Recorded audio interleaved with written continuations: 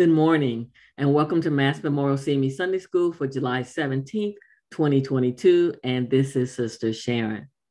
We are in our summer quarter, Partners in a New Creation, Unit 2, the Word, the Agent of Creation. Our lesson today, the Word resurrects the dead. Just as a reminder, one of the verses we've already studied, John, the first chapter, the first verse says, "In the beginning was the Word, and the Word was with God, and the Word was God." And then our key verse for today comes from John, the 11th chapter, verses 25 and 26. Jesus said to her, "I am the resurrection and the life. He who believes in me, though he may die, he shall live. And whoever lives and believes in me shall never die. Do you believe this?" And our lesson scripture that's printed is John, the 11th chapter, verses 17 through 27 and verses 38 through 44. Let's look at our background. So every week for the last few weeks, I've been talking about John. So this time I'm going to talk a little bit shorter about John, but give you some more details still from the book of John. So talking about John the Apostle, Jesus called him and his brother James sons of thunder. He called himself the disciple Jesus loves. He was part of Jesus' inner circle, which was Peter, James, and John. He has been called the apostle of love.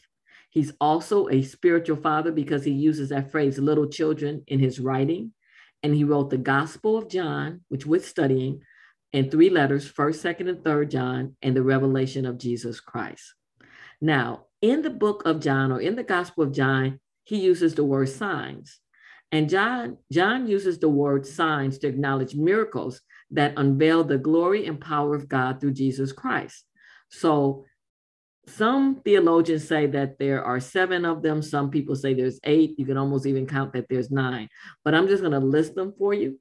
And so these signs that are in the Gospel of John, because you'll see, remember, John is not synoptic. So what John has sometimes is not in Matthew, Mark, or Luke. Or Matthew, Mark, and Luke seem to kind of cover the same topics.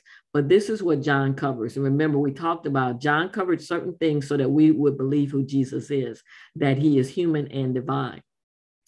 So the first sign was Jesus turning water into wine at the wedding in Cana. That's John, the 2nd chapter. Last week, we studied Jesus healing the nobleman's son in Capernaum. That's John, the 4th chapter. In John, the 5th chapter, Jesus heals a paralytic at Bethesda. In John, the 6th chapter, he feeds the 5,000 men. And we also remember women and children were also in that group. And then John, the 6th chapter, also is walking on water. So some theologians put that together as one sign, even though it was 2 events, feeding the 5,000 and walking on water. Then there's also where Jesus healed the blind man from birth. That's in John 9. Jesus raised Lazarus from the dead. That's today's lesson. That's John, the 11th chapter. And they say that that is the last miracle sign before Jesus' death and resurrection. Okay, so that's the last one. So some people count that one as the 7th one, like it's the 7th sign, but it depends on the theologian. So again, raising Lazarus from the dead is John 11. Then Jesus' resurrection itself is John, the 20th chapter, and that's a sign, that's a miracle that gives glory and power, shows the power and glory of God. And then finally, there's the miraculous catch of fish in John 21, which was private. The other ones were public. All the other ones, there was a big audience. On the catching of fish, that was just, a few of his disciples, and he revealed himself, but they had this miraculous catch of fish at the end. And so those are the signs in the Gospel of John. Now, today, again, we're going to be talking about when Jesus raised Lazarus from the dead. And you might say, is that the only time Jesus raised someone from the dead? And it's not. So there are 2 additional accounts of Jesus raising people from the dead. You might remember the story of Jairus' daughter. It's in Mark 5. It's in the same chapter as the woman with the issue of blood.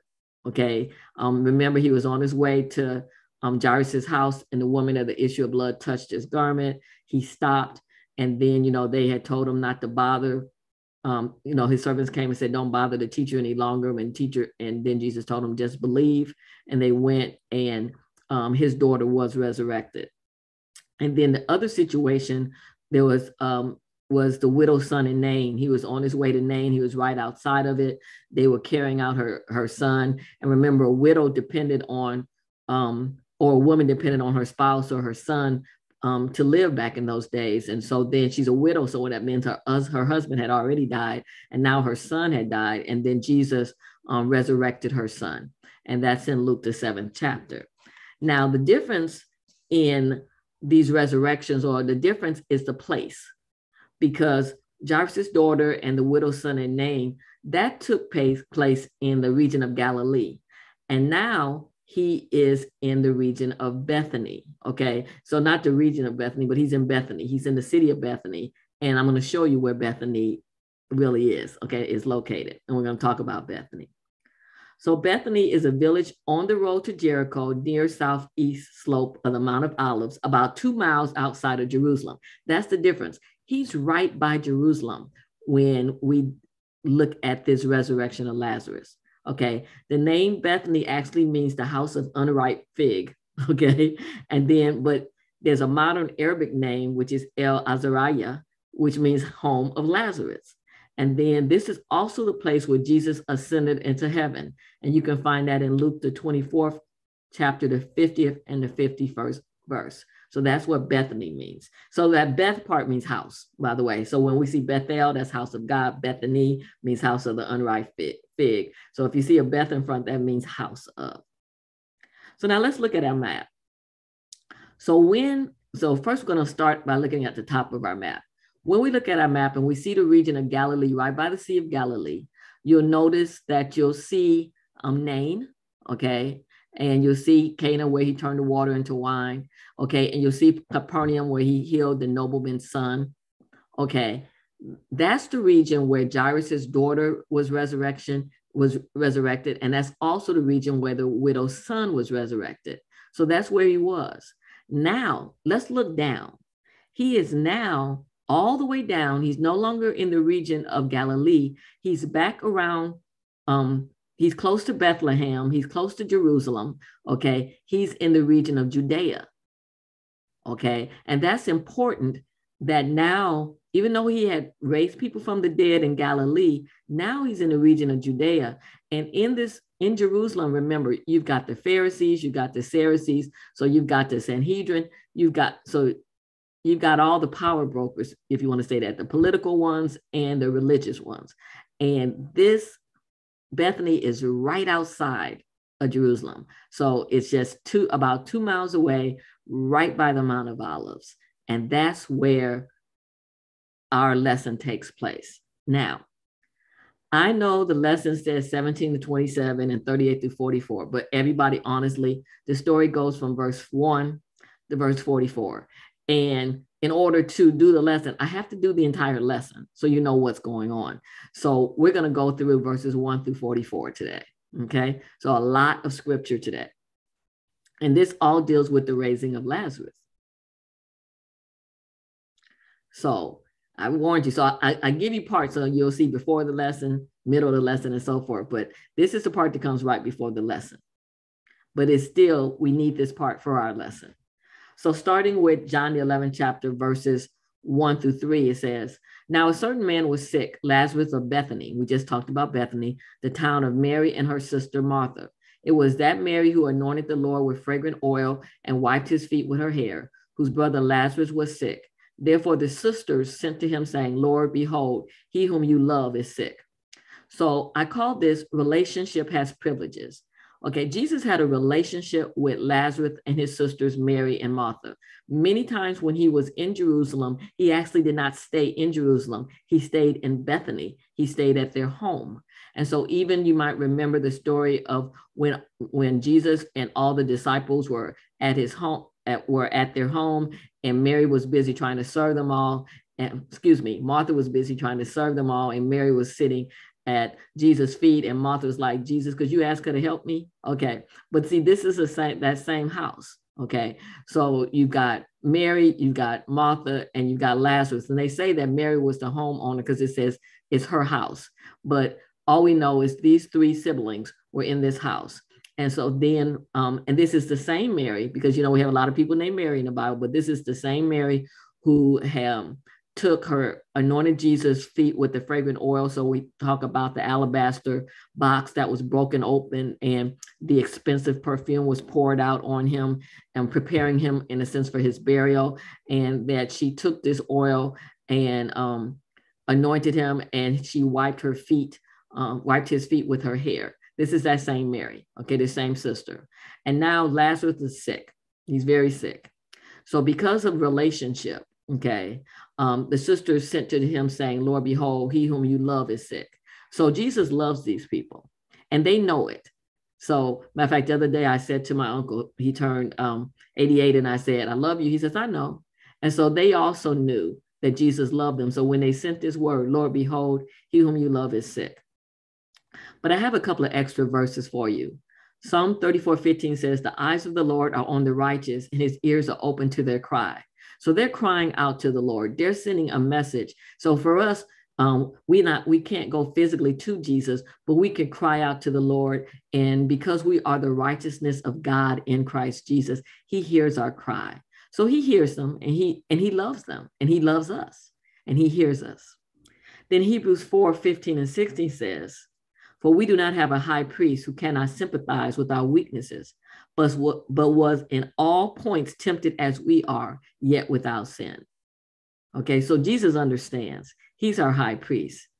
And it says, let us therefore come boldly to the throne of grace, that we may obtain mercy and find grace to help in time of need. And so that's what Mary and Martha are doing. They're coming boldly to Jesus. They're saying, they're sending the people out ahead of them saying, Lord, behold, he whom you love is sick. You know, they think, in other words, we need you to get here. We need you to get here. So they're asking for mercy for him. They're asking for grace because this is a time of need. And so we need to also realize when we have a time of need to come boldly to the throne. Okay. We should come boldly anyway, just because he's God and we're his children and we want to just love him and talk to him. But also when we have a time of need, we need to come boldly and we need to ask for mercy. And we also need God's grace. Okay. So then the next verse 4 says, when Jesus heard that, he said, this sickness is not unto death, but for the glory of God, that the Son of God may be glorified through it. So he's talking to his disciples who are with him at this time. And again, he's not in Bethany yet. And he's explaining that even though Lazarus is sick, this sickness is not for him to die. And I call this why, because a lot of times we want to know why somebody's sick. Sometimes it might be because we didn't take care of ourselves physically. Sometimes we blame it on sin. And that's what they did a lot of times biblically. If someone was sick, they said, oh, they must have sinned in order to be sick. And sometimes people who live a hard life, there's stuff that happens to their body, you know, too much alcohol, their liver is gone. Okay. It's cause and effect, there is a consequence. Wage of sin is death. So it's not that that's not the case, but every single sickness and everything that happens doesn't mean, we want this cause and effect. We want the why. And sometimes we're not going to know the why. But Jesus told his disciples here, this sickness is not unto death. This sickness is to show God's glory. Okay. This is to pedestal God, to put him high and lifted up. This is to show the weight of his excellence. So that's why Lazarus is sick. So this is what he's telling to his disciples, okay, that this sickness is not unto death. Okay. But that just for us to realize, sometimes we're not going to get a why. We have to trust God. We don't have the why. And then sometimes we're making up a why. It's not the answer. It's not because we did anything wrong. We might have done nothing wrong. Okay. It's not because somebody else did something wrong. It might not be. There are people, the man who wrote the book on running actually died. You know what I mean? Even though he was healthy, he appeared to be healthy. So everybody, just be mindful about that why. We want to know why. And we act like God has to explain himself. He's God. He doesn't have to explain himself. Okay. But in this situation, he goes ahead and he explains himself. He said, this is to give Father God glory. So then we look at verse 5 and 5 through 7. And it says, now Jesus loved Martha and her sister and Lazarus. And this is the second time. Remember, they knew it because right at the beginning, they said, Lazarus, who you love, is sick. And now point blank is saying in verse 5, Jesus loved Martha and her sister and Lazarus. He loved this family. He said, so now, okay, oh, he loves them. So when he heard that he was sick, so he heard Lazarus was sick, and they said, come now, he didn't come. It says he stayed 2 more days in the place where he was. Then after this, he said to the disciples, let us go to Judea again.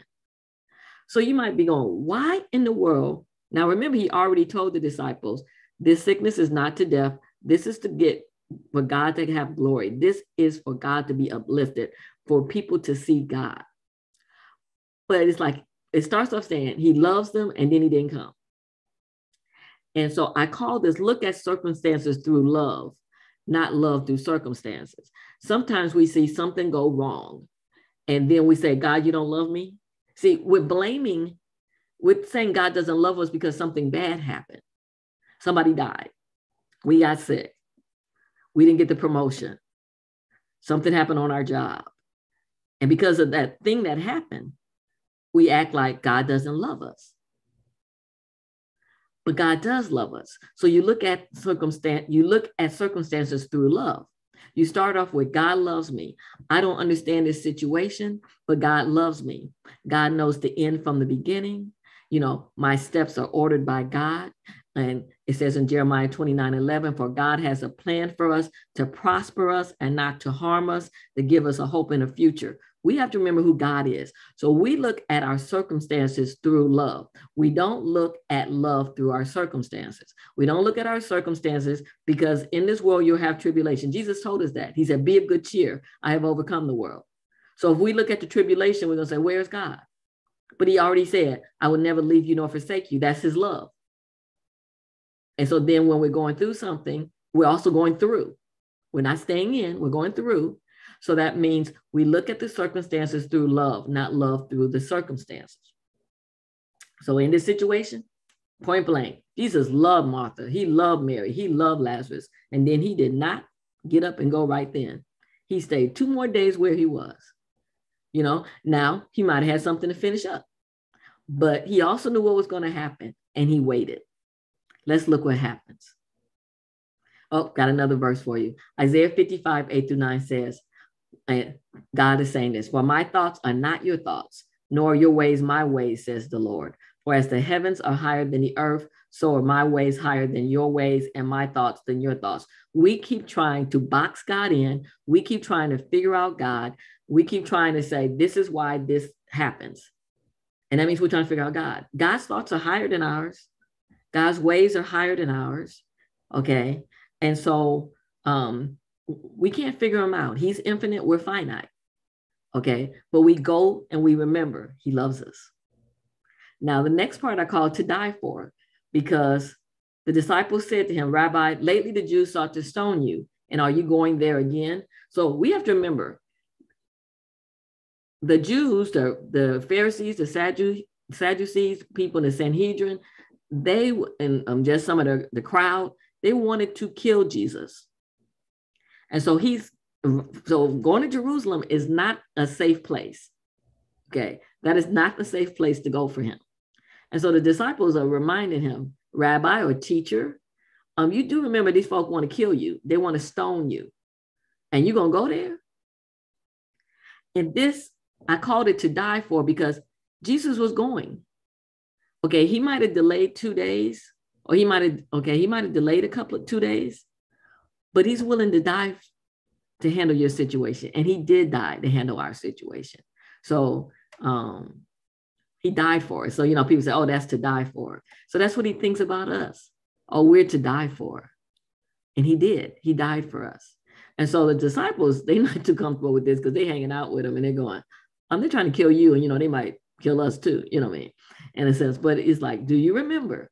And this is always funny trying to, and this comes up more than once in a lesson. When we try to explain stuff to God, when we're trying to remind God, okay, Jesus doesn't forget. Okay, if he forgets something, he chooses to forget our sin, but he doesn't forget things. So they didn't have to remind him that people were trying to kill him. He knew people were trying to kill him. So then all of a sudden he starts telling this story about time and the day. And you go, what does that have to do with the fact that Jews are trying to kill him? So I call this to everything there's a season, because Jesus, his answer was, are there not 12 hours in a day? If anyone walks in the day, he does not stumble because he sees the light of this world.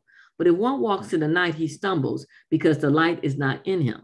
Now I'm going to stop there for a minute. He told this because what he's saying is in a 24-hour day, there are two time slots. There's the day, which is 12 hours, and the night, that's 12 hours. And those are set. They're set. So what he's trying to tell them is, my life is set. When I'm going to die is set. Okay. It's not going to surprise me. I'm not going to be caught off guard. It's not going to be before God's choosing. So he's saying, like, the day is set and the night is set. My life here is set. What I have to go through is set. And me going to see Lazarus and Mary and Martha is not going to make my death come faster. In other words, they're not going to kill me while I'm at the house. Okay. It's going to set some things in motion, but they're not going to kill me while I'm at their house. So I'm on my way. So then, okay, so verse 11 says, these things he said, and after that he said to them, our friend Lazarus sleeps, but I go that I may wake him up. So this is what he says to the disciples. Well, they're confused. So then his disciples said, Lord, if he sleeps, he will get well. Because, we know a lot of times when we're not well, all we need to do is rest. Okay. Our bodies are worn out. We need to get rest. How they say, drink fluids and get rest. And so the disciples are saying, oh, well, if he's sleeping, that's going to help him get well. But Jesus was actually talking about his death, but they thought he was speaking about taking rest and sleep, just regular rest. And you'll see all throughout the Bible, there are other places like when Stephen, who was martyred, and they stoned him. Then it says, and he fell asleep. I love that because it's just a peaceful idea. And then even a lot of times when you go to the homegoing of someone who's a Christian and you look at the body in the casket, they just look like peaceable sleep. They're just resting. It's just sweet sleep. And so he's just saying, oh, our friend Lazarus sleeps. Okay. And so, but they didn't get it. Okay. They didn't get it.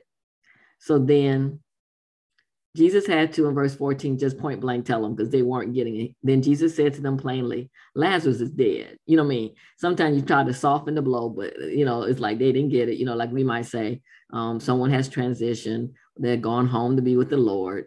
But sometimes you end up having to be blunt and say, so-and-so died. Lazarus is dead. That's what Jesus did. And then he goes and he says something like, huh? Then he says, and I'm glad for your sakes that I was not there, that you may believe. Nevertheless, let us go to him.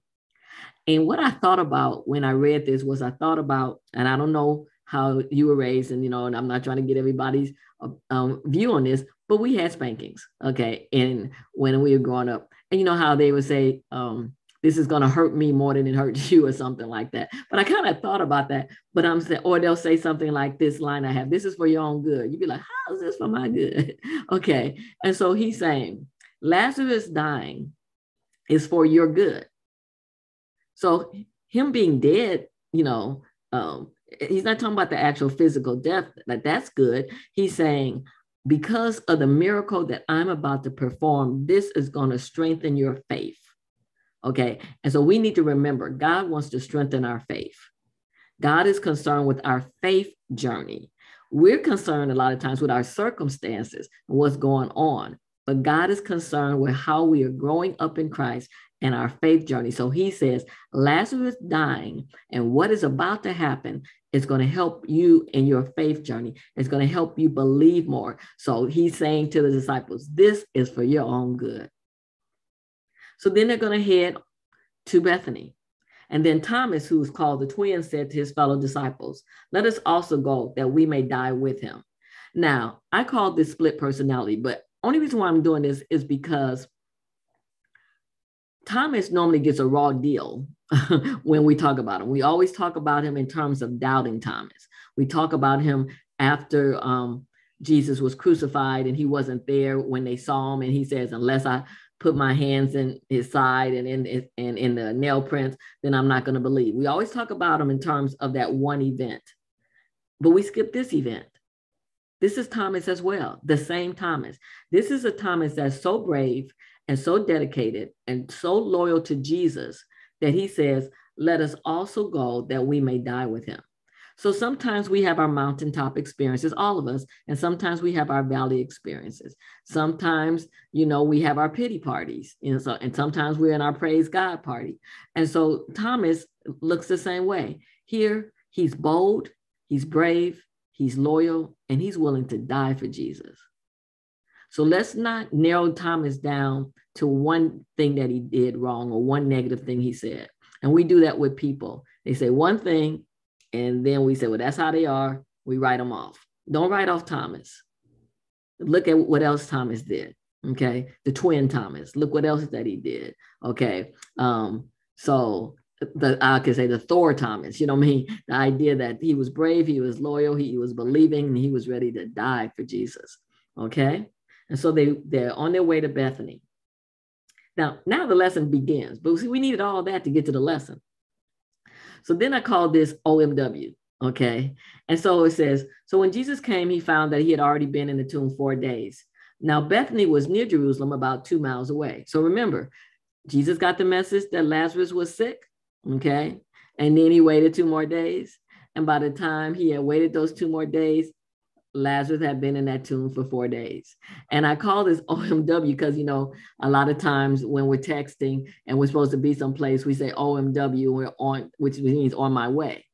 And we laugh because even in the choir, one of my sons in the choir used to say OMW, and we'd be like, okay. And then even another one I know, I would say, is this a my OMW, which means I'm truly on my way, or is this a you're on my way?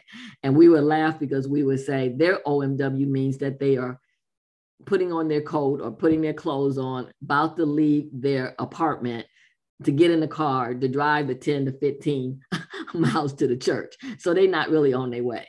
Okay, while our on our way might mean I'm on Jolly, about to turn onto Waverly and be at the church in a minute. Okay, so what is your OMW? So for Jesus, his on my way, he waited 2 days. And then by the time he got there, Lazarus had been in that tomb for 4 days. So Lazarus is good and dead. Nobody can say, oh, he was in the tomb pretending to be dead, because he's sealed up in a cave. Okay. In grave clothes, they can't play it off, like, oh, he's holding his breath. They didn't have oxygen back then, to pump in or anything. No, he's dead. He's good and dead 4 days. And so Bethany was near Jerusalem, about 2 miles away.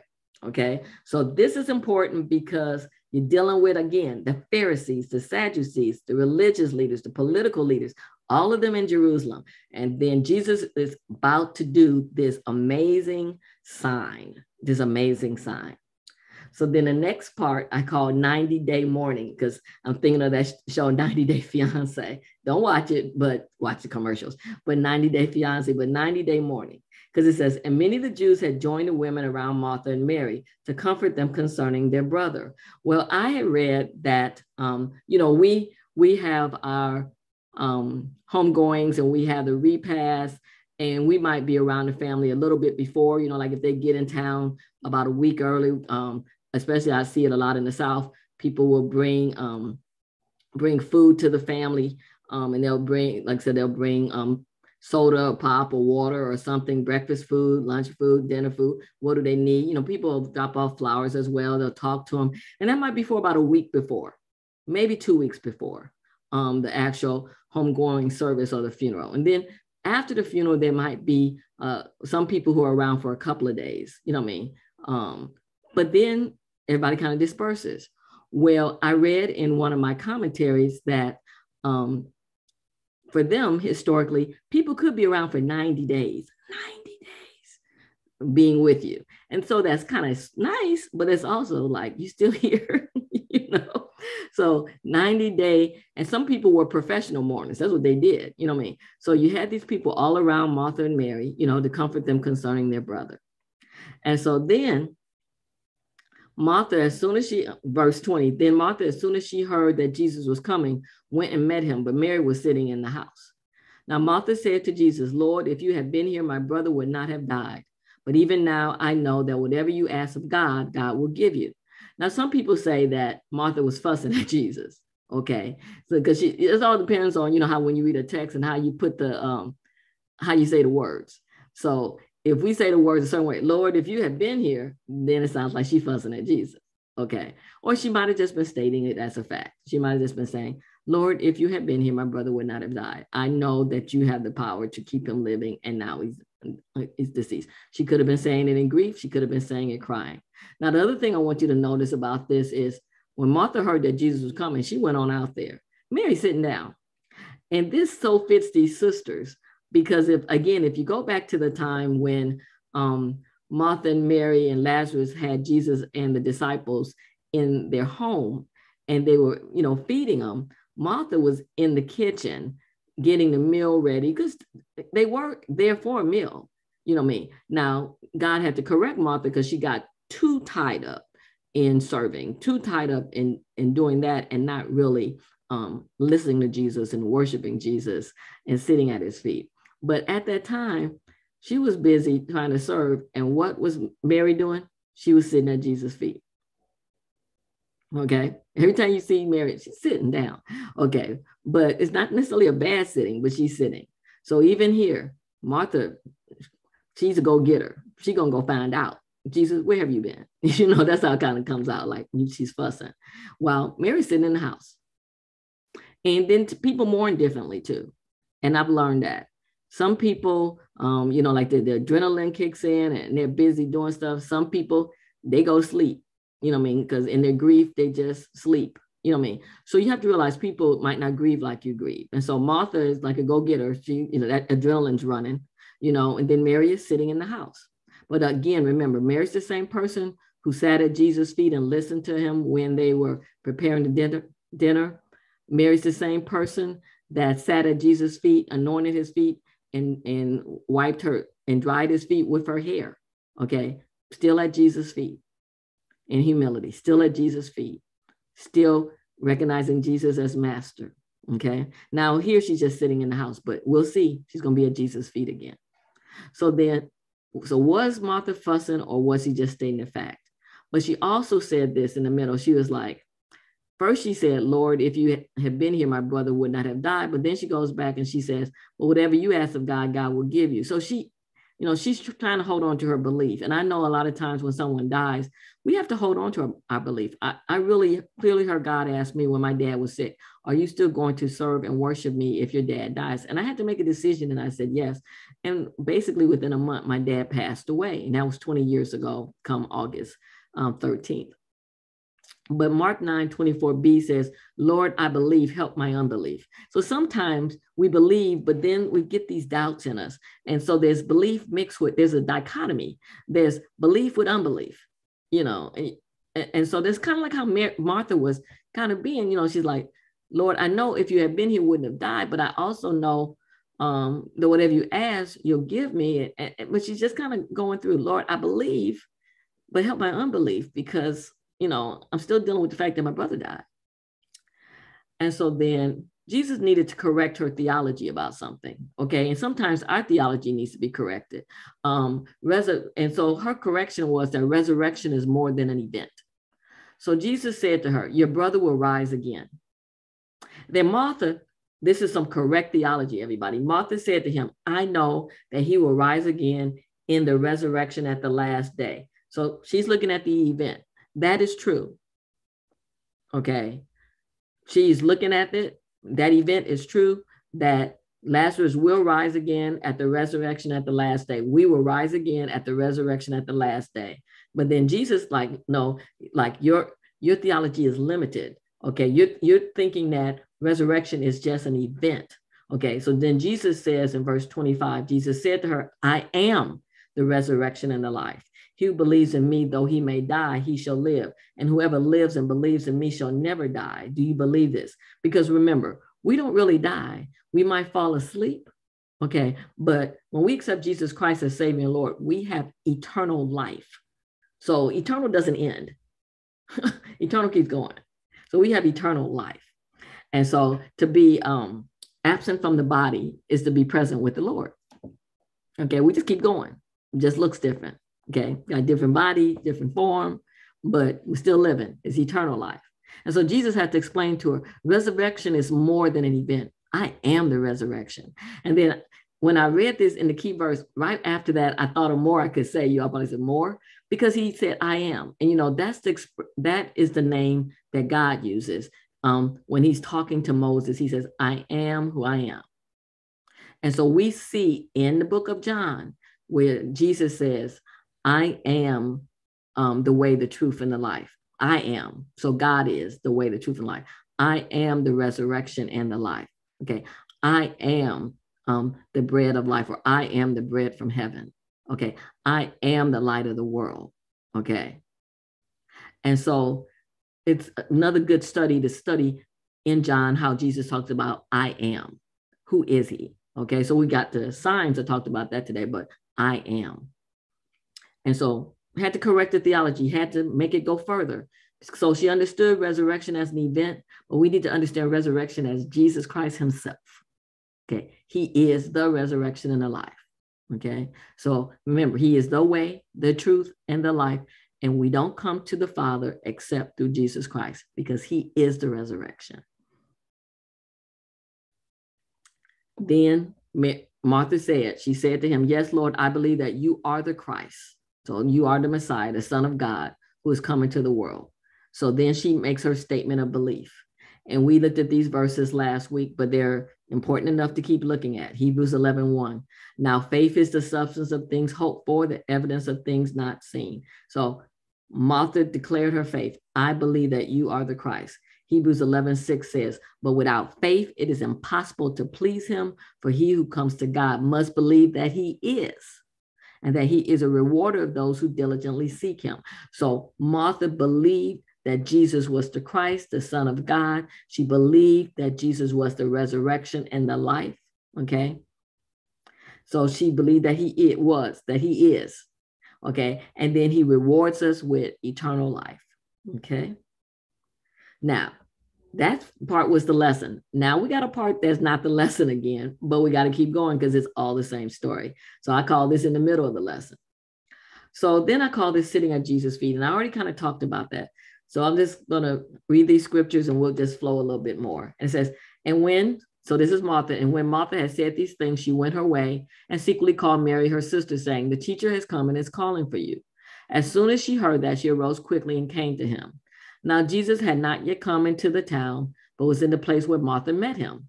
Then the Jews who were with her, so the Jews that were with Mary, because they were people, the mourners, remember, and comforting her, when they saw that Mary rose up quickly and went out, followed her, saying, she is going to the tomb to weep there. So they thought she was going to the gravesite to cry. And so as professional mourners, they were going to go and be supportive and be there with her. Then when Mary came where Jesus was and saw him, let's look at what she does, everybody. She fell down at his feet. Told you, Mary's good at being at his feet, that humility, saying to him, and then she said the exact thing her sister said, exact thing. She said, Lord, if you had been here, my brother would not have died. And sometimes that's how we feel. We feel like, God, where were you when so-and-so was sick? God, where were you when so-and-so died? And, there's a story that says that God says, I was the same place when my son Jesus died. I was there. Okay.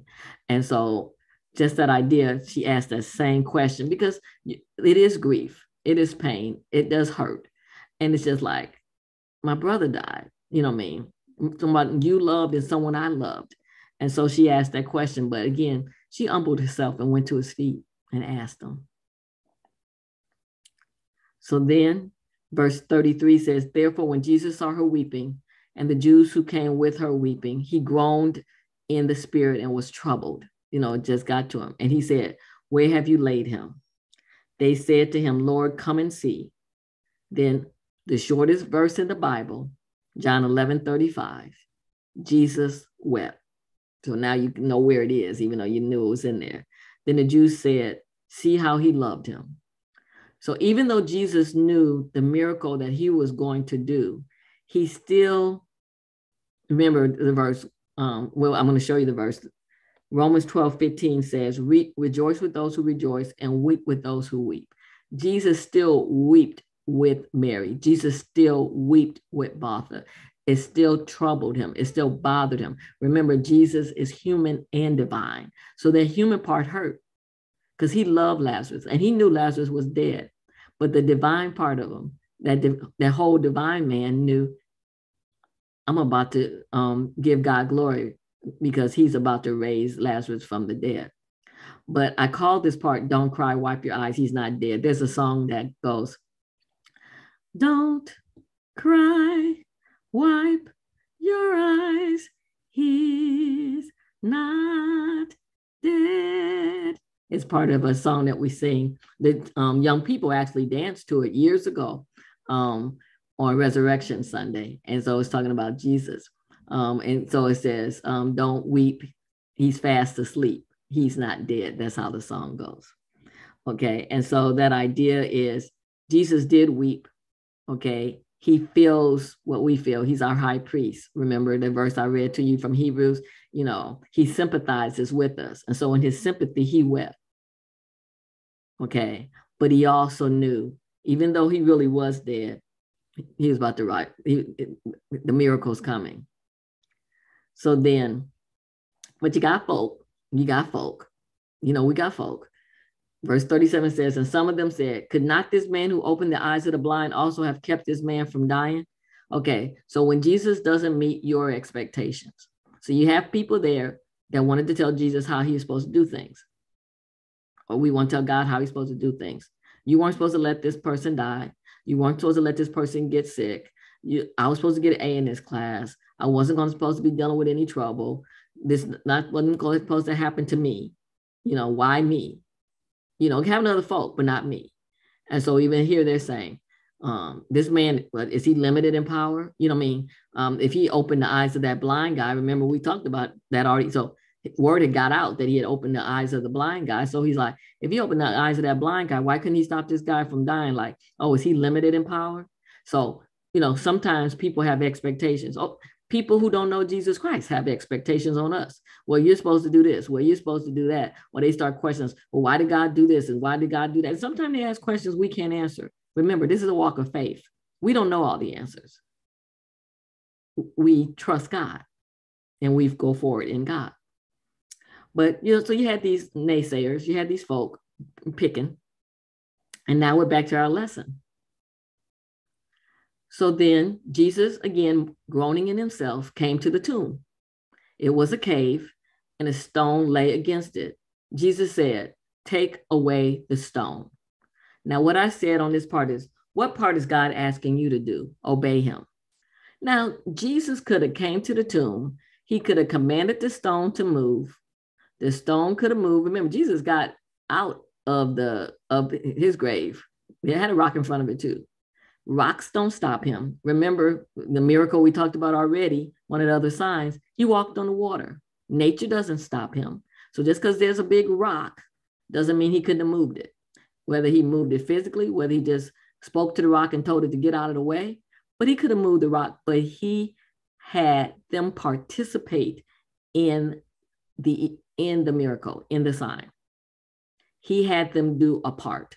Remember, faith is an action word. He had them show some action. He said, move the stone, take away the stone. So in your life, we say we're waiting on God. And yes, there's times we're supposed to sit and wait and rest in him. But then what are we supposed to do? Because the word wait also means serve. Okay, like waiter, it means serve. So it doesn't mean just sit there and do nothing. Okay, it means sometimes we're supposed to rest. Okay, physically actually rest, but sometimes we're waiting, but waiting also means serving. And so how are we supposed to serve until God does what he's going to do? Okay, so if he says something for you to do to serve him. He's got your situation. He's handling your situation, but he needs you to serve him, or he wants you to take part in the miracle by doing what he told you to do. And then he'll handle whatever else needs to be done. So he said, take away the stone. So everybody for yourself, there's a question you don't have to answer me. What part in whatever's going on in your life is God asking you to do? And if you haven't done it, go do it. Go do it.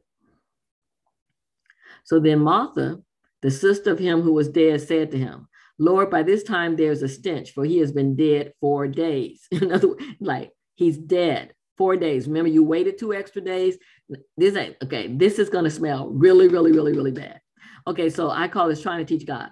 Now, remember, Jesus knew that the body was going to stink. You don't have to explain this again, trying to box God in, trying to teach God, trying to explain stuff to God that God already knows. Okay. Trying to justify ourselves. Okay. So Martha's trying to teach God. He's trying to teach Jesus, saying, this is not going to smell good. We don't need to open this. This doesn't, okay. I know you love Lazarus, and she might be thinking, I know you want to see him, but he's not going to look good. He's not going to smell good. He's been dead for 4 days. And this is not a wise thing to do. I'm trying to tell God, Well, Jesus said to her, did I not say to you that if you would believe, you would see the glory of God? Then they took away the stone from the place where the dead man was lying. And Jesus lifted up his eyes and said, Father, I thank you that you have heard me. And I know that you always hear me. But because of the people who are standing by, I said this, that they may believe that you sent me. So Jesus did not have to pray out loud. He prayed out loud for the people standing around. He already had prayed. He already stayed in communication with God. He already knew the miracle that he was about to perform. Because again, John put these miracles in here, these signs in here to show us, to unveil that Jesus was human and divine, that Jesus was showing the glory and power of God through himself. And so this is going to show that Jesus is master over death. Jesus is Lord over death. Jesus has destroyed death. All this, that's what this miracle is. And this is the miracle right before the cross. And so what I call this is truth is greater than, that's a greater than sign, but the math folk who don't know. The truth is greater than fact, or truth over fact. We need to believe the truth over facts. We need to realize that truth is greater than facts. So yes, Martha was telling him a fact. After 4 days, the body's going to stink. Okay. But the truth was that Lazarus was going to get resurrected from the dead. And we see this all through the Bible. We can say that a fact is that Mary, the mother of Jesus, was an unwed teenage mother. She was. Okay, that's the fact. If you just looked at her and you didn't know anything, you'd be like, man, that's an unwed teenage mother. What? And back in those days, if you're unwed and you're pregnant, they might stone you to death. Okay. But the truth was, she was a Virgin Mary, okay, that the Holy Spirit had come upon her. And so the child that she was having was the Son of God. That's the truth. And we stand in faith on that truth. So we need to believe truth over fact, and truth is greater than fact. And so Jesus said to Martha, did I not say to you that if you would believe, you would see the glory of God? And remember, Jesus is the truth. He says, and remember, we talked about last week from Numbers, the scripture that says, God is not a man that he should lie, nor the son of man that he has to repent. Okay. So when Jesus says something, that settles it. It's a done deal. So then we go to, and God said, and it said good. And then I just wrote good. He said Lazarus' name. So the scripture says, now when he had said these things, he cried with a loud voice. So he got loud, Lazarus, come forth. And he who had died came out bound hand and foot with grave clothes, and his face was wrapped with a cloth. Jesus said to them, loose him and let him go. So when they moved the stone, it might have had a stench. Then Jesus called out, Lazarus, come forth. And he came out looking like he had died because he had on grave clothes. He had some translations say napkin. They put a napkin over their face, there's a napkin over his face, okay, or cloth over his face. And so he was still tied up like he was dead. And so Jesus had to tell him, he's alive now. Take off those grave clothes off of him. He's alive. Those don't fit him anymore. Okay.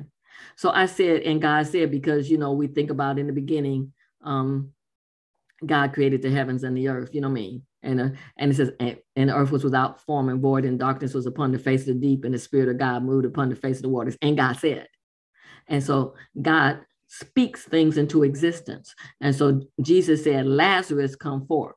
Now, I said it's good that he said Lazarus' name, and some other commentaries said that, because if he had just said, come forth, remember, they in a graveyard.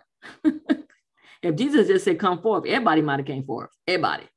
It'd be like the Walking Dead, they would be really walking, living, but still, everybody would have came out of the grave, because he said, come, because Jesus has power over death, and he could have commanded everybody to get out of that grave. And so he was specific. He said, Lazarus, come forth. And then Lazarus came up out of that grave. And so then Romans 4:17, the second part of it says, even God who quickeneth the dead and calleth those things which be not as though they were. So it looked like Lazarus was dead, but basically he said, you're living, get up. So God can turn around a circumstance. God can turn around a situation. God can do the miraculous in our lives. Okay, God does the miraculous in our lives. Sometimes we see things and we don't see them, even if it's an ordinary miracle, but God, what we call an ordinary, what we think ordinary miracle, or we just say, oh, that was lucky. No, we are blessed. We are blessed. It was maybe looked like an ordinary miracle to you, but it was still a miracle, life, health, and strength. That's miracle. But he calls those things which be not as though they were. So it was like dead man. He's like live man. Like, let me switch that. Live man, Lazarus, come forth. Okay. And so then that's actually the end of the scriptures. But just to understand what this lesson is saying, the word, remember the word, in the beginning was the word, and the word was with God, and the word was God, and Jesus is the living word. But Jesus conquers the last enemy, death. That's what we're talking about. So just to talk about this a little bit more before I do my summary. When he did this, if you go through the rest, this chapter doesn't end. It keeps going even further, but we're not going to go any even further. But word got to the Pharisees and all of them, high priests and all of them, that Jesus raised somebody from the dead. Okay, raised Lazarus from the dead. It's not that they didn't believe it. They believed that Jesus raised Lazarus from the dead. It bothered them because they thought it was going to cause trouble with the Romans, because, it looked like Jesus was in power. And also people were going to start following Jesus and not following them. And so it was power game. So they were upset. And so actually Jesus raising Lazarus from the dead was the key, or if you might want to say it was the event, or it was the domino that started the whole reaction. Because now, before they were fussing with Jesus, but they weren't doing anything. But then they started plotting his death. Not only did they plot Jesus' death, they planned on killing Lazarus, because they didn't have like that a man that everybody knew was dead was walking around. See, remember, he did this miracle right by Jerusalem. He wasn't way out in a far country so that no one would be affected. He's right at Jerusalem. They were going to hear about this all the time. Lazarus was going to be walking around Jerusalem, grocery shopping or whatever. And so this started this chain reaction from the Pharisees and Sadducees. This started the chain reaction, the high priests and so forth. This started the chain reaction that led to the crucifixion of Jesus Christ. Because they're like, this man's got to die, Jesus got to die, and we got to kill Lazarus too. Now, Lazarus, as far as we know, didn't get killed. But Jesus, we know, went to the cross. But Jesus showed that he conquers the last enemy, death. And ultimately, he did that by his death on the cross and his resurrection. So just a couple of more scriptures. 1 Thessalonians, the 4th chapter, 13 and 14 says, but I do not want you to be ignorant, brethren, concerning those who have fallen asleep, lest you sorrow as others who have no hope. Okay? So see how it says sleep? We just fall asleep, you all. But we don't sorrow like those who don't have hope. Verse 14 says, for if we believe that Jesus died and rose again, even so God will bring with him those who sleep in Jesus. So if we sleep in Jesus, we will rise again. Amen. And then 1 Corinthians 15, verses 20 to 23 says, but now Christ is risen from the dead and has become the first fruits of those who have fallen asleep. For since by man came death, man lowercase, by man capital M, also came the resurrection of the dead. For as in Adam all die, he's that man with the lower M. Even so in Christ, Christ is the man with the capital M, all shall be made alive. But each one in his own order. Christ the first fruits, afterward those who are Christ at his coming. Okay, Jesus conquers the last enemy, death. So last point that I want to share with you, I actually found this in the with the word commentary by Warren Wiersbe. Now, it's not a statement from him. It was a statement he quoted, and I love this statement, and I'm putting it as my summary. So it says, if God is at work week by week, raising men from the dead, there will always be some people coming to see how it is done. Now, I'm going to stop for a minute. When we accept Jesus Christ as Savior and Lord, we went from death, so we were dead, to life. So Jesus raised us from the dead. God raised us from the dead. So I'm going to say this again, just so you get the idea. All of us, if you're saved, you've been raised from the dead. So if God is at work week by week, raising men from the dead, there will always be some people coming to see how it is done. You cannot find an empty church that has conversion for its leading feature. Do you want to know how to fill empty chapels? Everybody want to know? Okay, because a lot of churches are empty after this pandemic. Do we want to know how to fill empty chapels? Here is the answer. Get your Lazarus. This is a quote from Samuel Chadwick, who was a Methodist evangelist and educator and his lifespan was 1860 to 1932. So again, do you want to know how to fill empty chapels? Here's the answer. Get your Lazarus. Let us plant, let us water, so that God will provide the increase, and those who were dead will come back to life because they will have life in Christ Jesus. This is our lesson for today. Be blessed, love in Christ. Sister Sharon.